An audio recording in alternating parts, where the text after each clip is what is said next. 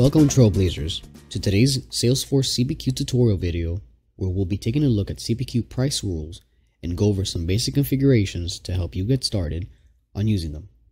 First, let's go to the price rules object and see what that field options are and what they mean.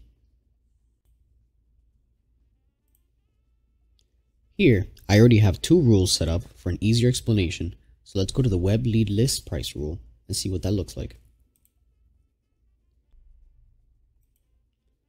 First field is name. This is pretty straightforward and is simply the name of the rule. Good to make sure it's named something relevant to what the rule does. Next is evaluation scope. Here we choose whether Salesforce CPQ evaluates a price rule during bundle configuration or within the code line editor. Configurator follows rules when you're picking different options. The configurator evaluation scope ensures that you follow certain rules when selecting different options. Calculator, which is the one we'll be using for this example, is all about using special rules to calculate prices. The calculator evaluation scope helps calculate the total price of your quote based on special offers, discounts, and quantity. Next is calculator evaluation event. On initialization, after a calculation is triggered, Salesforce CPQ evaluates the price rule during step 4 of the loading and initialization process. On calculate means while Salesforce CPQ calculates the quote's price. Before calculate means before Salesforce CPQ calculates the quote's price. And finally, after calculate means after Salesforce CPQ calculates the quote's price. Below this, we have configurator evaluation event, which simply means that this helps indicate when and how the product rule will be checked if the price condition evaluation scope targets the configurator. In our example here, we're not using the configurator, but it's good to know what they do. Save triggers when the sales rep clicks the save in the configurator. This action is usually the default. Edit means that it will run immediately after a sales rep or rule changes a quantity field in the configurator and when the sales rep clicks save. Below this, we have evaluation order. This one is important because it will specify in what order the rule will be evaluated. Any integer can be written here and the evaluation goes from 1 to X number. This helps specify which rules should be checked first before others, and higher ordered rules will take precedence over lower ordered rules in case of a conflict. Next is active. Straightforward, indicates if the rule is active or not. Below this, we have conditions met. This one is important because it indicates the logic of the rules set similar to a formula. You are given the options of any, all, or custom. Below this, we have advanced condition. This is tied to the previous field where if you select the custom option, you have the ability to indicate the specific logic here using a series of and or statements. And finally, we have product and lookup object. Product means this option allows you to specify a specific product you want this rule to apply to. While we can specify specific products in the price condition below, this option will ensure that the rule always checks the specified product, such as always applying a 10% discount to the specified product.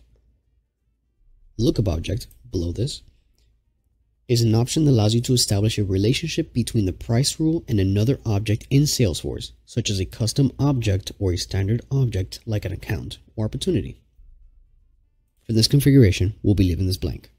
Now that we've gone over the general fields for the price rule, let's explore the price condition and price actions that will be handling all the work of our rule. Scrolling down a little bit further, we have two rules, so let's take a look at the first one. So here, we have a formula price condition, and we can see the following fields. Condition number. This is the name of the condition and is created by default. Price rule is the parent price rule this condition belongs to. The object, we can specify the object of our condition. In this example, we're checking the quote object. In field, we can specify the specific field we want to check for the condition. In this example, we're leaving it blank since we're specifying a formula below. Tested variable, here we can choose the summary variable that the price condition evaluates. And in tested formula, we can define a formula for the price condition to evaluate. In this case, we created a formula that specifies the lead source on the parent opportunity of the quote object we selected above. Important to note here is that field, Tested variable and tested formula are mutually exclusive, and you can only select one type of target when configuring your price condition. Moving down below, we have the filter information that the condition will check for. First is operator. In this field, it indicates the operator we will use for the filter. In this case, equals. Next, we have filter type. Here we can specify the type of filter we will be using for this condition. In this case, value. Below this, we have filter value. If the filter value is set to value, then you can set the value you want to match. In this example, we're setting web. Below this, we have variable. If your filter type is variable, you can set the summary variable that you want the price condition to use. And below this, we have filter formula. If the filter type is formula, you can set the formula the filter will use. Important to note here that just like with the setup above, you will only ever be able to use one type of filter, either value, variable, or formula. Now that we have this condition set up, we can take a look at the next one, which is a field condition. Here, the difference with this condition is simply the field configuration. In the last condition, we used a formula to check for a field on the parent opportunity, and here we're simply checking the product code field right on the quote line, as indicated here on field. And in this case, we're checking if a product with the product code webcam is added to the quote. And for the final part of the price rule configuration, we'll be taking a look at price actions. Going back out again, going to our price action. Here, we can specify the action that will execute once the condition is met. The fields are action, which is the same as before, this is just the name of the action and is created by default. Then we have target object, the object which holds the field in which the action will be executing on. In this example, we're using the quote line. Next is target field, the field in which the action will be executing on. In this example, we're modifying the list price on the quote line. Then we have rule. This is the parent price rule this action belongs to. In this case, web lead list price. And then order. Here you can specify the order number of the rule in case you need them to be executed in a specific order.